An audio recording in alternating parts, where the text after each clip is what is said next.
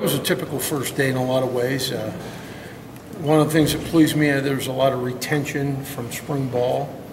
So we were able to maybe be a little further ahead today than we normally would be on the first day. So the players did a good job of carryover from spring practice. So I'm pleased about that.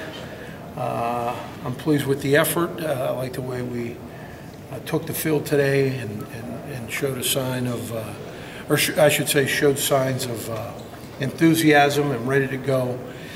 We got a lot of work to do in terms of, the mental aspect of the game, just retaining the little things, the little nuances that, make our offense go. I think the kids are working hard on that aspect of the game. We'll start on that back again this afternoon in the classroom and in meetings and things of that sort. But first day, good first day, typical first day. Nothing fantastic, nothing really bad. What's your impression of that entire group of wide receivers from what you've seen in the spring and today as well? I think the challenge with that unit is to get them to play as one. They all bring something different to the table.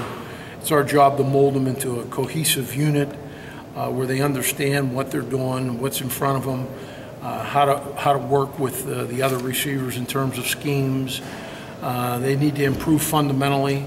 It's a group that really needs to improve the fundamental aspect of it. We're a little rough around the edges in that area.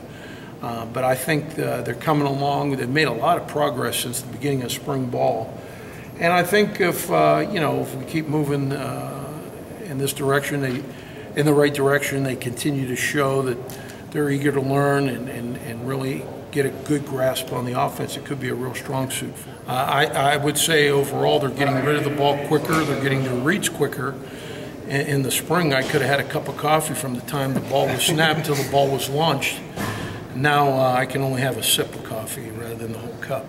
So there's been some progress there. I think they understand the looks they're getting from the defensive side.